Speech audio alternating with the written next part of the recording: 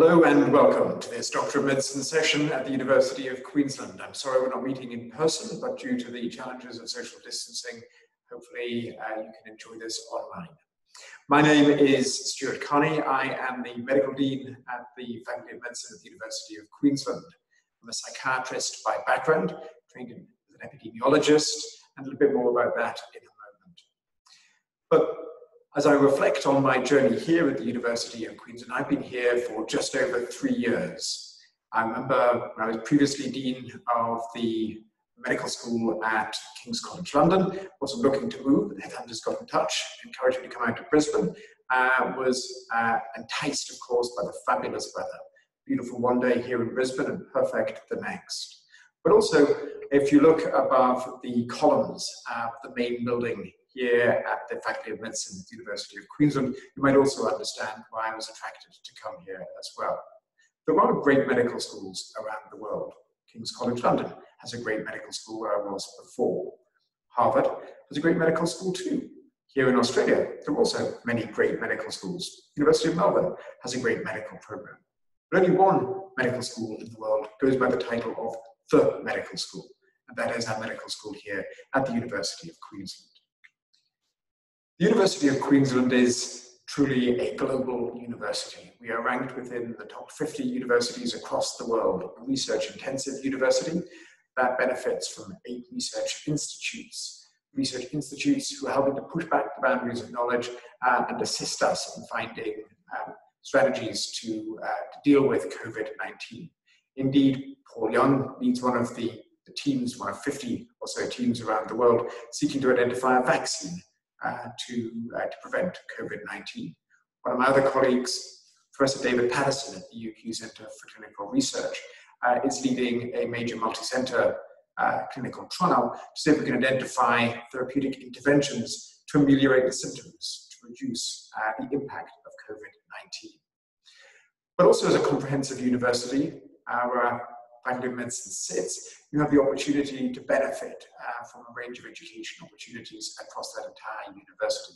Our university is indeed animated and built on a range of wonderful education opportunities from engineering, IT, music, through to healthcare. And that enables and ensures that we graduate medical professionals who are well-rounded. But as a psychiatrist, I was also attracted to the values that animate our university here at the University of Queensland, and in particular, supporting our people. A bit more about that later. For a number of years, we at the University of Queensland have been grappling with some of the enormous challenges that we face within healthcare. These challenges include the challenges of an aging population. Thanks to significant public health and healthcare developments, we are seeing people live a lot longer. Now, the majority of older adults live fulfilling sort of healthy lives. However, they're at greater risk of chronic conditions, and they are greater users of our healthcare system. We very much value their contributions to society, very much value them being part of our communities. But we as a society need to ensure that we can better support and care for them to live fulfilling lives into their old age. Indeed, by 2050, around 20% of the world's population will be over the age of 65. And we know that people over the age of 65 are greater users of our healthcare systems. And one of the reasons they're greater users of healthcare systems is because of chronic conditions such as asthma, such as chronic obstructive pulmonary disease, such as heart disease, such as arthritis, such as depression. And these chronic conditions not only impact on our quality of lives, but can also be associated with premature mortality. Now, historically, healthcare systems have been organized around the care of individuals with single conditions. And indeed, if you have a single condition, you are likely to benefit, enjoy better outcomes if you see a specialist in that field. But for the 23% of Australians living with 2 or more chronic conditions, the evidence would suggest that their outcomes are best served by seeing a generalist, somebody who is able to work with them to balance the risks and benefits of a combination of therapeutic interventions. So for that 23% of Australians living with chronic conditions, a proportion which is growing, we need to rethink how we provide our healthcare. And that highlights the critical importance of our general practitioners, of general internal physicians, general pediatricians, gerontologists, and indeed general psychiatrists like myself. Now, within the world of mental health, for some time we've known that individuals living with severe and enduring mental illness, such as bipolar disorder, such as schizophrenia, such as severe depression, are at risk of dying earlier than the general population. Indeed, the data would suggest that if you have a severe and enduring mental illness, you are at greater risk of dying up to 18 years earlier than the general population. Now, why is that? Around 15% of the premature mortality can be explained by suicide. We, as a community, as a society, as healthcare professionals, can all do our bit of working with individuals to reduce the risk of suicide. But 85% of the premature mortality is as a consequence of our physical health conditions, partly as a consequence of our failure as a healthcare system to adequately support and address the physical health needs of individuals with severe and enduring mental illness. Now, I, for one, think that that is shameful. We need to rethink how we care for individuals with mental health conditions, but it illustrates the importance of a much more holistic way of caring for people. Now, these concerns animate what we're about as a medical program. They're very much at the heart of what drives our faculty and of what drives our medical program. So as a medical program, we're looking to you, our future medical doctors, to be caring and compassionate, capable of growing from the first day of your internship or your residency, and growing throughout your career as critical scientific thinkers, pushing back the boundaries of knowledge, socially accountable, really sort of grappling with some of the wicked problems that we as a community, as a society, are dealing with a truly global perspective. And there are a few medical programs in the world that are as globally connected as the University of Queensland. Our medical program is a graduate medical program. It is a 4-year full-time program leading to the Doctor of Medicine or MD degree. The first 2 years are offered here in Australia, in and around Brisbane, with the first year primarily located at the St. Lucia campus, on our main university campus. But as a truly global medical program, we are privileged through our partnership with the Ocean Healthcare System to also be able to offer clinical placements for our students in the United States. We are a truly socially accountable medical program, very much recognizing the additional healthcare burdens experienced by rural and remote communities as well. And we have a very vibrant rural clinical school, which is also part of our rich and diverse community, with 4 regional centres around Queensland, Toowoomba, Rockhampton, Bundaberg and Hervey Bay, which also provide opportunities for you to better understand how we can provide care for individuals living in rural and remote communities. Now, our medical program is divided into 2 parts. It is truly an integrated program, but those first 2 years provide opportunities for you to gain early clinical experience, early meaningful clinical experience, at the same time as developing your knowledge and understanding of the clinical sciences, of public health, ethics, and professional practice, and research methods to strengthen and develop your skills. Years 3 and 4 are primarily located within the clinical community. They provide a breadth of experience, opportunities for you to not only care for the acutely ill patient in our hospital settings, but also to develop your understanding of how we better care for individuals with chronic conditions, individuals with comorbidities, both in the hospital setting, but more importantly within the community setting. Wonderful, rich opportunities for you to learn in general practice, in rural and remote communities, and also in mental health.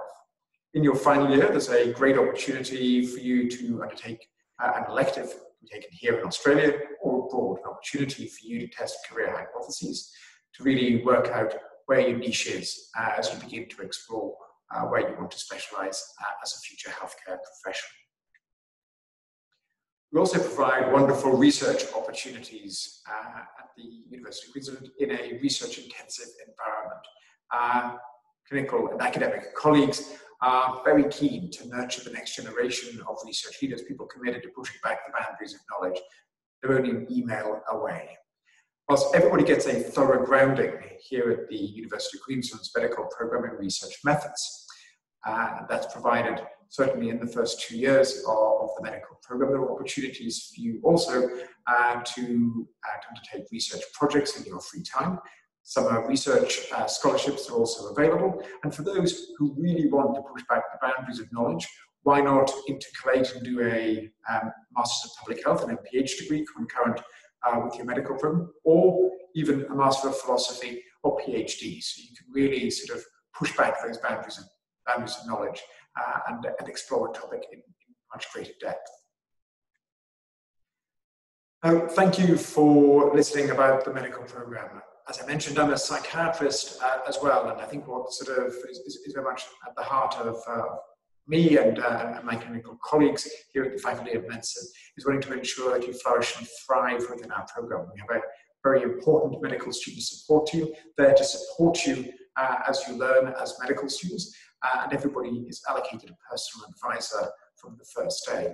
We also have a great UQ Medical Society, a student-led society that provides a true sort of community to help support you in the transition to the medical program throughout your 4 years as a medical student.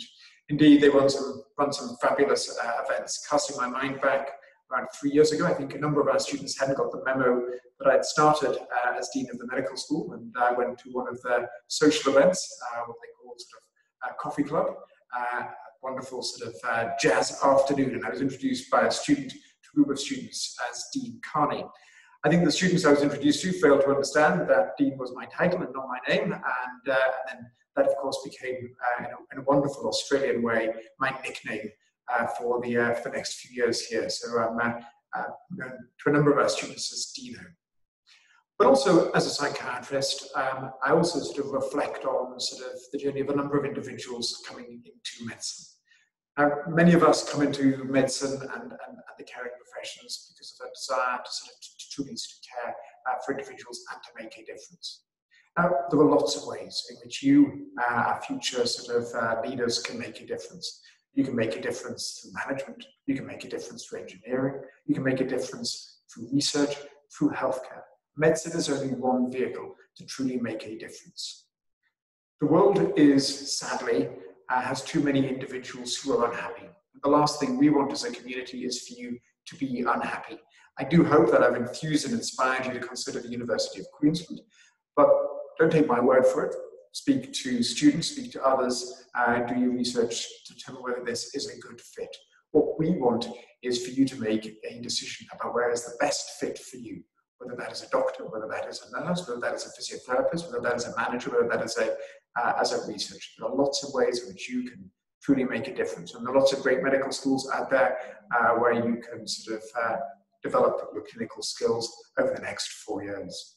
But if the University of Queensland is a good fit for you, I look forward to welcoming you at some stage in the future.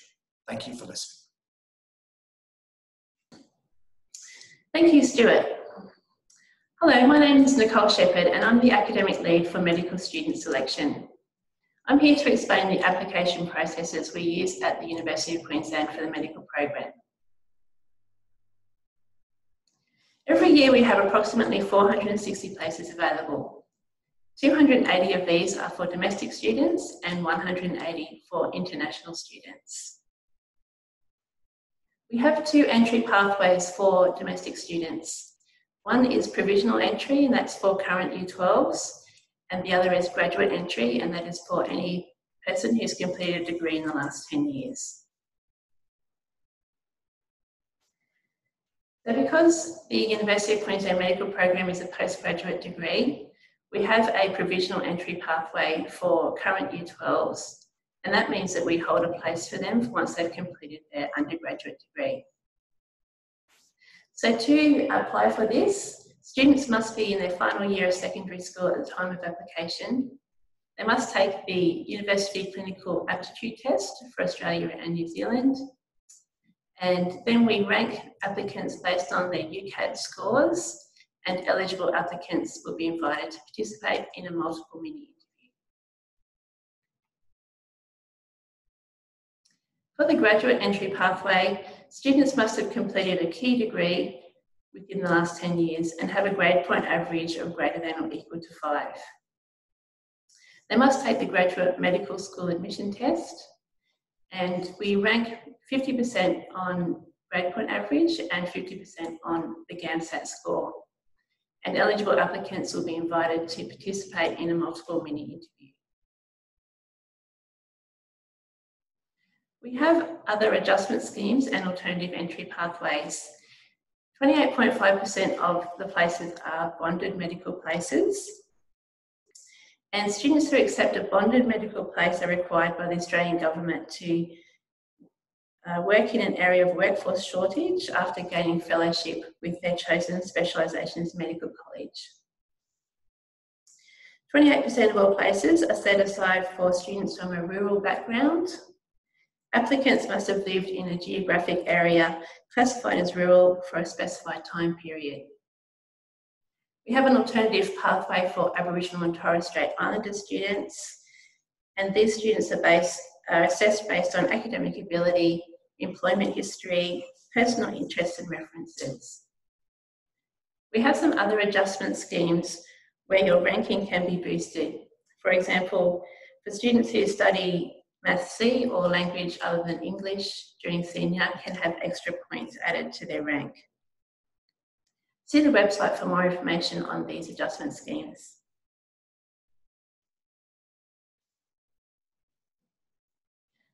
The medical program is an academic demanding program, and we found that students who didn't study science really struggled in the first 2 years. So from 2022, all commencing medical students will need to have completed 2 subject prerequisites. These are integrated cell and tissue biology and system physiology. So even if students are doing a Bachelor of Arts, they need to complete these science prerequisites before they commence the medical program. Thank you.